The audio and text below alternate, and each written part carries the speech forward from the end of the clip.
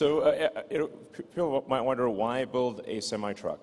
Because if you look at the actual unit volume, it's small compared to passenger vehicles. So for passenger vehicles, there's on the order of almost 100 million that are sold every year, and whereas semi-trucks, it's like for 400,000 or 500,000. Not even, yeah. It's a couple 100,000 Class 8 trucks a year. Globally. Yeah.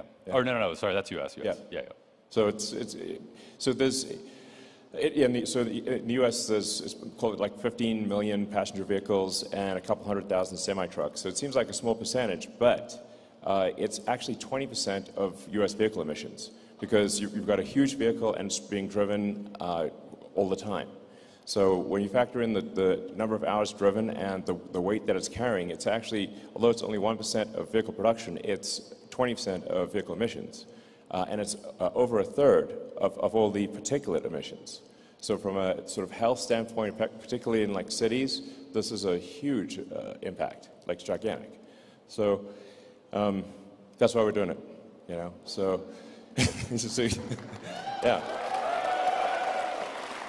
Yeah, this is really core to our mission, and to Elon's point, there's a lot of heavy trucks that are deployed in dense urban areas, and so the communities that are around freeways, a lot of where these trucks are domiciled, are going to really benefit, particularly from the particulate emissions reductions, and then just trying to reduce emissions globally. Every truck that we put on the road that replaces a diesel truck is a huge amount of leverage, and so that is why we're doing this, and makes a huge difference towards driving us towards our total mission of sustainable energy and transportation.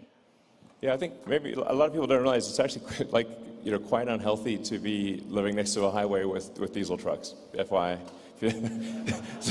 So being able to make them electric is just going to be just in addition to sort of climate change and global warming matters. It's also quiet, and it's going to improve the quality of your air, and it will actually just fundamentally improve the health of people living near freeways, which is obviously a super big deal. So, yeah, if anybody's been woken up at a noisy truck delivering in the morning, the quiet will definitely be very welcome. I know I will appreciate that. Yeah. So we're aiming to cover all major forms of transport. It's just consistent with the Tesla mission, because sometimes I get asked, like, well, shouldn't Tesla just produce like, fast cars or premium cars or whatever? It's like, but what's our actual mission? Our actual mission is to accelerate the advent of sustainable energy. So that's why we're making this wide range of cars that don't really make sense from a brand standpoint, I guess, traditionally, but they make total sense when you consider what's the mission of the company. The mission of the company is to accelerate sustainable energy, and so it's super consistent with that goal, and really a crucial piece of the puzzle, and that's why we're doing it.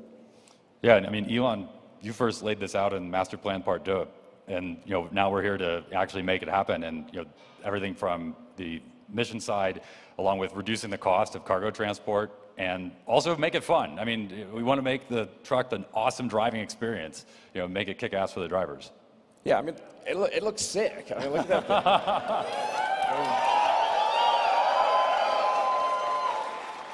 I mean, you want to drive that. I mean, that thing looks like it came from the future. It drives like it's like driving a Tesla, literally.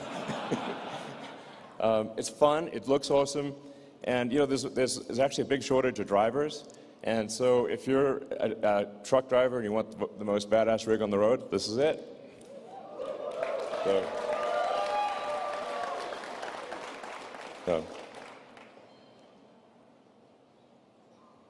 Yeah, that's it. It's a beast. At Tesla, we don't make slow cars.